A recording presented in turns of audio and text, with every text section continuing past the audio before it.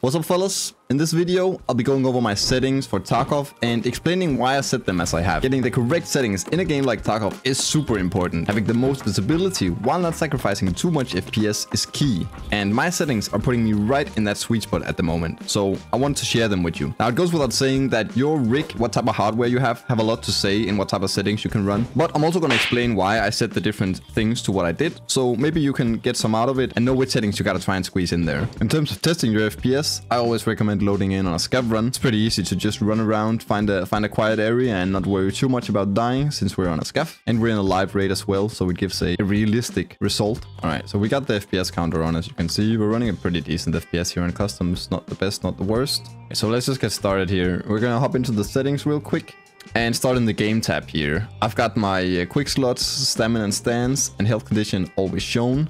It gives you that extra information in the top and in both of the corners there. You can choose to disable it if you want the immersion. It's up to you, of course. I go with the polychrome scheme. This tile available operations. I'm not sure. Is that a new thing? Honestly, yeah, I don't know. That's a bad look. But I have mine set to everything, I guess. This new setting they added just today though, the double click items quick use, you can now set that to in raid only, so you don't accidentally drink your moonshines or your sugar, eat your sugar while you're in your stash. So I definitely recommend setting that to in raid only. We've got the automatic RAM cleaner. I have mine on, but I'm not sure how well it works, honestly. You know, that's a whole big thing with Tarkov, the memory leaks, all that. And they only use physical cores. I used to have mine set on, but then someone said that maybe AMD has a harder time or has like a better time running when that one is set off. So I don't know. I tried turning it off. Either way, I'm not sure it makes too much of a difference, honestly.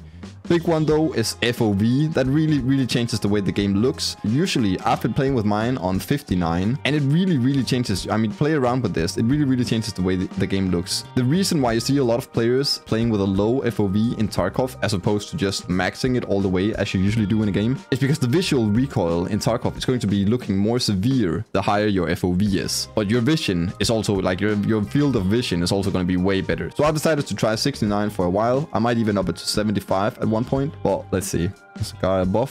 What have we got here? Oh, it's a player's guy. Is he gonna kill me? Just leave me alone, brother.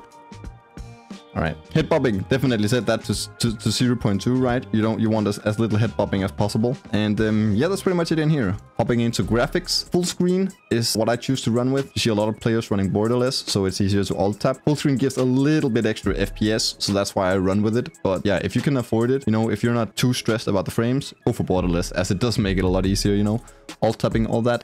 Aspect ratio. I've been playing with 16:10 actually for a while. It gives the game a more stretched look. But, you know, now I'm back to 16:9, and I do think I prefer that. Also, make sure you play with your native resolution. I mean, I guess you can downscale it up here if you're looking for extra frames. That's also possible down here in resampling. You can downsample to half and 0.75. But I don't really know which one is better if you're down that bad. Either way, coming down to the texture quality and shadows quality, I have mine set to high because it just gives the game a way better look. It really does. I mean, it's obvious. There's a big difference. I can even put up some pictures here, maybe. But if you do need those extra frames, definitely go at least for the shadows. Start off by setting them to low. Also texture quality, you know, drop that down to medium or low if you're looking for the extra frames. But yeah, if you're looking for the best look, definitely go for high. It makes a big difference. Moving on, we've got the object lot quality. I have mine set to 2. You can also increase it, but it does give a big drain on the PC.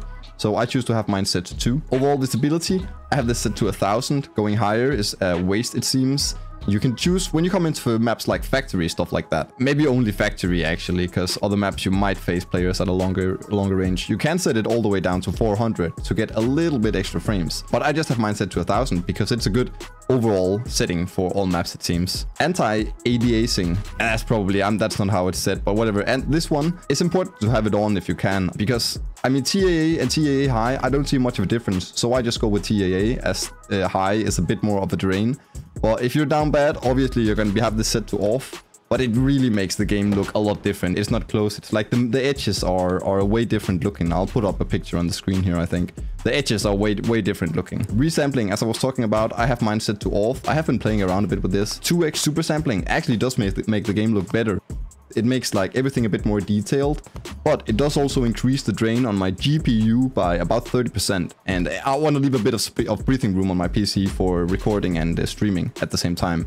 So I just have it set to 1x off. But if you want a better look, 2x super sampling X is actually looking better in my opinion. These three do the same as resampling actually. It's just individual to the Nvidia or the AMD hardware. I mean, I've played around with them, but I don't really like them, honestly. I think you should go with resampling, but maybe that's just, you know, maybe someone in the comments can correct me on that. HBAO, I have that set to off. Putting it on, I don't know. It doesn't really seem to do much for me, but it does give a drain. Moving on, we've got SSR. This is a setting you cannot live without, though.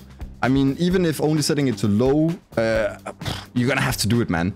It's just, it makes the game, at least for me, it makes the game look so much lighter in the dark spots, like shadows on the bushes. And I'll put up some pictures here so you can see the difference I'm talking about.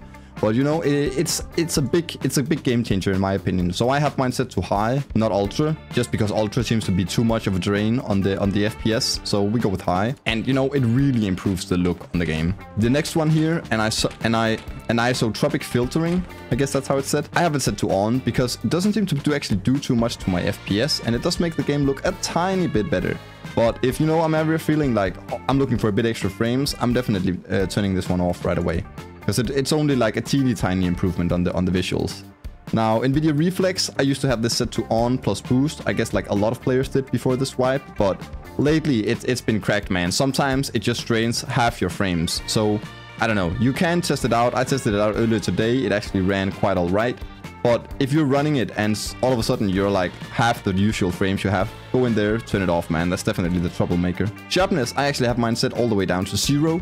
You can choose to turn it up a little bit, but at least for recording especially, having it to 0 is a lot better. We can put up some pictures here showing the difference between, let's say, 0 and maybe 1 sharpness. I don't know what's a high sharpness, but I play with 0. That's how I always went, and I think it looks great. Lobby FPS limit 60 and game FPS limit 144. Down here, you want to have a high quality color on. Does make the game look a little better as well, in my opinion. And then just have the rest of them off. Grass shadow is important you have that turned off, because it does give the grass a little better look, but it can make it way harder to spot people laying down in the grass. So screw that, you know? Post effects, these are my post effects. I want to come in here so we could just visualize them. And see, can we just, yeah, see, this is like disabled and this is enabled. I mean, it's obviously a huge difference, right? Because I have such a big boost in saturation and colorfulness, I guess. But I mean, look at that. The game is gray, right? I think. And oh, there we go. We got the color back. We got the color back. Black and white, and we got the color back. So these are the settings I'm running. The boost color grading, you can choose to go without. That's up to you. It doesn't really, I don't know. It changes the way the colors look a bit, right? As you can see. But I kind of like it. I kind of like it. You can choose to not have it though if you want, and then just copy the rest of these settings as you please.